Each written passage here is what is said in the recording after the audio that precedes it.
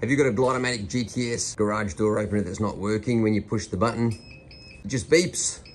Well, at the moment we've got a car in the way, so I'm going to show you how to reset the limits just by using the remote control. Now on the remote, you've got three buttons: the top button, the center button, and the bottom button. Now the top button we're going to use as a set button. This middle button here we're going to use as an up button, and the bottom button we're going to use as a down button. So we've got down, up, and set. So what you want to do is to initiate the limit setting mode is press the small button and the large button together. And then you'll hear a beep from the motor up there, which we just heard.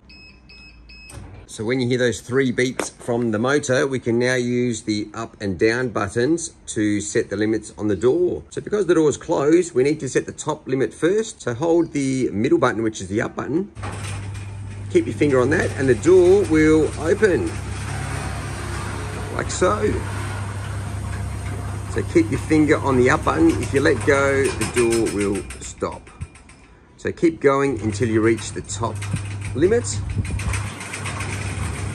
Now, if you go too far like I have, just press the down button until you get just around the opening. Now press the large button to set the top limit. The motor will beep twice. And now press the down button, which is this one here. And the door will close. Keep your finger on that down button until it goes all the way down to the floor. You let go, the door will stop. Now this door closes right over there somewhere. So just keep inching it down with the down button. A little bit more, one more press. And I think we're good, that's closed just nicely. If you go too far, you can open it with this button here again. And just inch it down with the bottom button.